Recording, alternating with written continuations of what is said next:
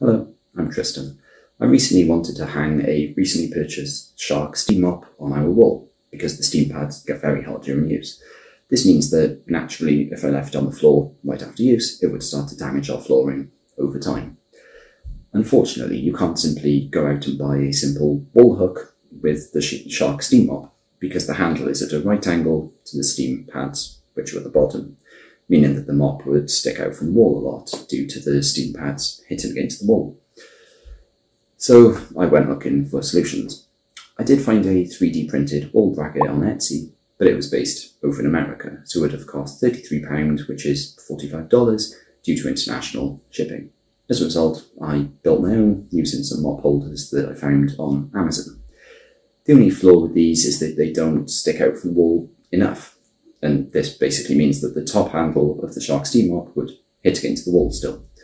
I could have used a wooden block here to push out of it, but instead decided to use nylon spacers that I'd line around. Since I was mounting these on plasterboard, I drywall. I use grip fixings, which are easy to use and work really well. They give a good secure fixing. So I drilled the wall, I installed the grip fixings, and then I screwed through the nylon spacers to install the mop holder, and it was jetted out from the wall. This was easy enough to do, and it led to a pretty good result, in my opinion.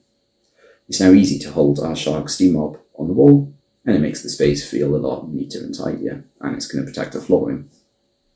One downside, of course, is that the nylon spacers don't look the best, in my opinion, but I think that I'd still prefer using these to using a block of wood. In terms of the cost, this was a lot cheaper than the Etsy option. The mop holders were around £1.70 each. I did purchase a pack, but used the rest of my garage.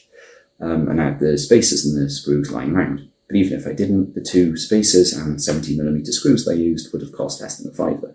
So let's say it was £6 or $8 in total. That's pretty good value in my opinion. I hope you enjoyed this video. If you did, please click the thumbs up button. Please also don't forget to subscribe. Thank you.